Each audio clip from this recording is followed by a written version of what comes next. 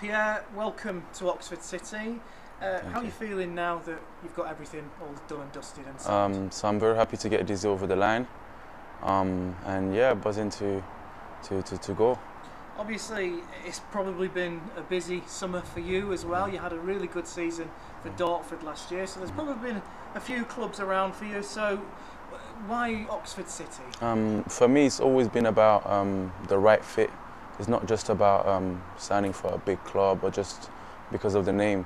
It's more about where I see myself doing well, and Oxford is one of these clubs. So, obviously, you've mentioned it a little bit there, but what especially appealed to you about Oxford City? The style of play.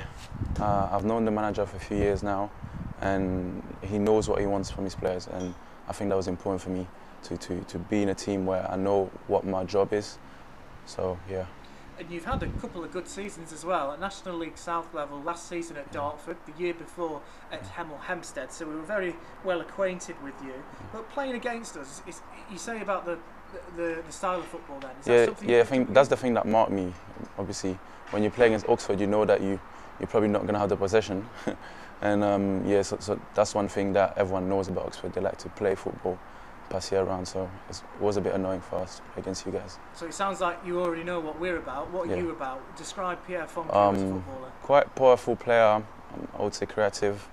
Obviously I love to score a goal or assist, so and yeah, also work hard and help the team, but it's more about yeah, helping the team as well. You've already had quite the career as well, coming through at Club Bruges and Norwich City. You've had a really good football upbringing, if you like, a good education. How do you think that's shaped you going into your professional career with the likes of Grimsby, Dartford, Hemel? Yeah, obviously I broke through quite early, obviously playing for quite big clubs, but yeah, it just made me the person I am today. I think I've been around a little bit, and right now it's just about getting back to where I should be, and I think this is the right club for me to kick on. It's a good thing. You talk about kicking on as well. Yeah. I've mentioned it just now, 2 great seasons in National League South. Now it's time to take it up a level in the National League. We're excited. How excited are you? I'm super excited to be here. Obviously, National League, you've had a taste of it with Weymouth, albeit in the COVID season, so a little bit shaky. Yeah, it was a quite short time, and obviously with COVID it wasn't that easy, but I think I'll get the right taste of it this season. And then we've got some big clubs coming in next season: Chesterfield, Oldham, just to name a few.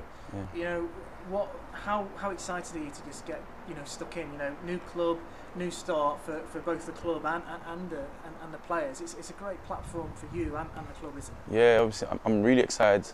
Obviously, as I said, I know the manager, I know the club a little bit, and I think this is the right fit for me. So I'm just excited to get going. Oh, sorry to interrupt you, but the final question for me is Saturday the 5th of August, away at Aldershot. That's our first fixture. Yeah. Eyes on that now? Are you looking forward to that? Eyes on that, of course. First win, hopefully. Thanks very much, Pierre.